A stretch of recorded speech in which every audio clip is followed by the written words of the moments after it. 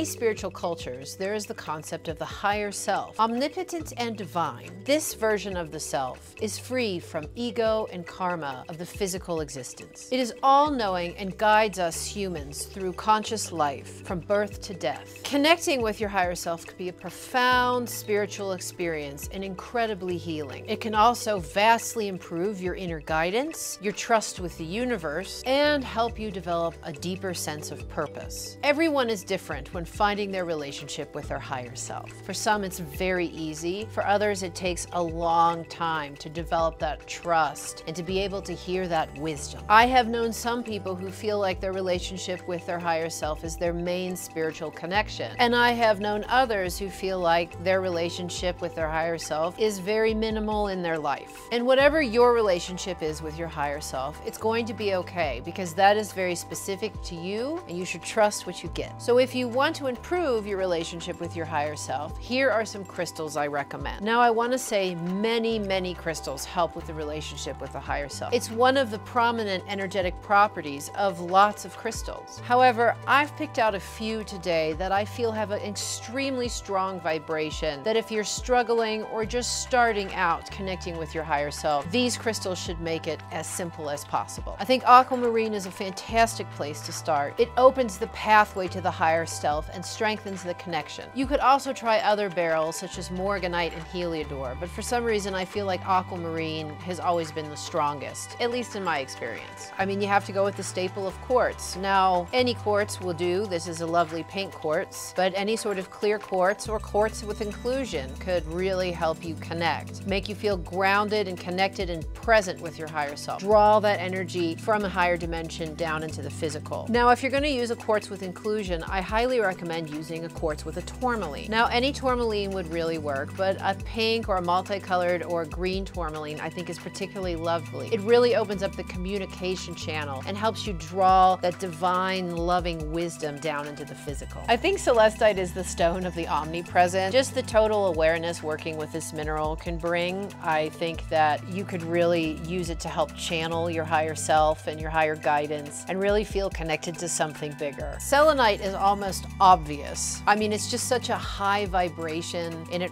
raises and clears everything around it that you could literally use it to have a full-on conversation with your higher self. Kyanite helps raise your vibration up to your higher self. Ruby helps expand your energy field and it will expand you out towards your higher self. And ruby and kyanite together will both raise your vibration and expand you, connecting you very deeply with your higher self. Larimar is quintessentially the stone of the higher self. I mean, if you had to embody your higher self in a mineral, this might be it. Turquoise is like a giant antenna to higher vibrations, including your higher self. You just have to tell it what you want to connect with. Moonstone will take you on a mystical journey to meet your higher self. And apatholite is literally the equivalent of calling your higher self on the phone if you use it in meditation.